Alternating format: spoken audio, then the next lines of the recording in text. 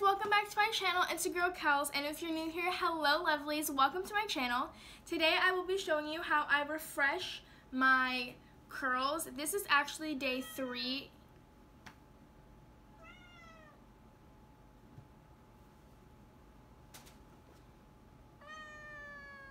This is actually day 3 hair. I finally found a way to refresh my curls that actually works. So I finally found a way that helps my hair feel moisturized and not dry or weighed down. I still have volume in my hair. So if you want to see how I get this and refresh my curls, definitely keep on watching. But I do have a couple tips for you guys first. So when you're washing your hair, when your hair is curly, definitely make sure that you are using lukewarm to cold water. What I do is I wash my hair with warm water, and then at the end I do a cold water rinse. I definitely recommend that if you aren't comfortable with taking a cold shower, if you aren't comfortable with rinsing with cold water every now and then. I definitely recommend at the end of your shower you do a cold water rinse on your hair, really kind of get all the water out.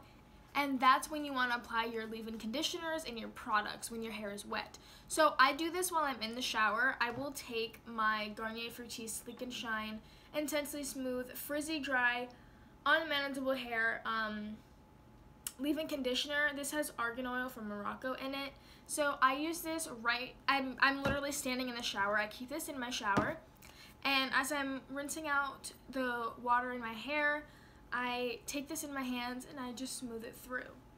I will also take my Hollywood Beauty Tea Tree Oil, and I will also take that to the middle to the ends of my hair. I also take my DevaCurl leave-in conditioner and my curl enhancing smoothie. I do use a lot of products in my hair, but hey, it's what works for me. So then I make sure that I sleep with my hair in a pineapple right on top of my head.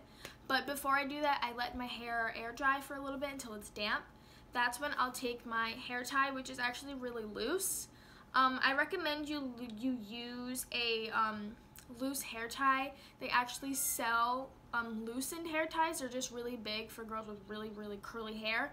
I recommend you use this so it doesn't leave any dents in your hair or any breakage on your actual hair follicle. So I put it in a pineapple. Basically what I do is I take my hair right on top of my head in a ponytail, tie it off, and I put my cap on. I sleep with a silk cap just because I don't have a silk pillowcase. If you are able to invest in a silk pillowcase, I definitely recommend you do that. I just haven't been able to yet. That's definitely what I recommend.